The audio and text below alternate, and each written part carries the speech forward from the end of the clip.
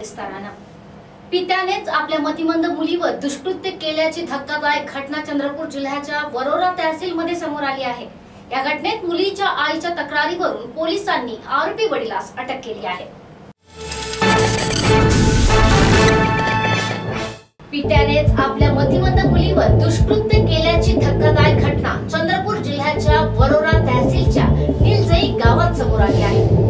आरोपी पित्याचे नाव 50 वर्षीय सुभाष भडके असून त्याने आपल्या 20 वर्षीय मुलीच्या मतिमंद असल्याचा फायदा घेत मागील कित्येक वर्षापासून तिचे शारीरिक शोषण केले।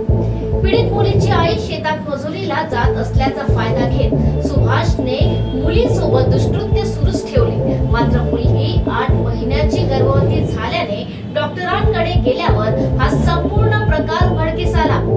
पीडित मुलीच्या आईने ह्या घटनेची पोलिसांकडे तक्रार केली।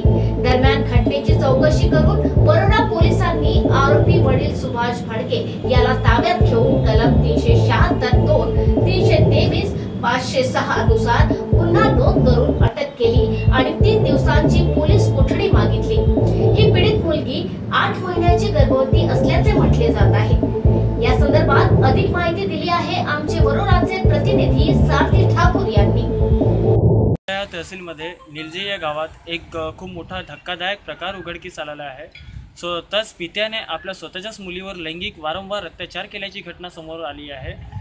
स्वतः पीडितेच्या आईनेच वरोरा पोलीस स्टेशनमध्ये तक्रार दाखल केली। वैद्यकीय तपासणीनुसार मुलगी जे पीडित जी आहे ती 8 महिन्याची गरोदर असल्याची माहिती मिळालेली आहे।